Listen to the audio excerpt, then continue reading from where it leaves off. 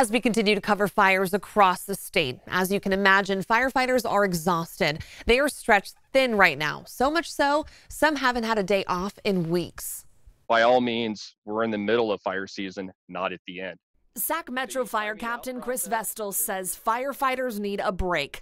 Local agencies like Sac Metro Fire are supposed to spend no more than 21 consecutive days deployed to a fire outside their service area before having to return home. So I'm on day number 21 at the Creek Fire in Fresno, and quite frankly, I've been on this fire less than some people have been deployed throughout the state that I'm working with. He says some of the other local firefighters have been away from their home base for 40 to 50 days with only a few days of rest in between. CAL FIRE says active fires are straining resources, not only statewide, but also for the entire western portion of the United States. So what do firefighters need from us?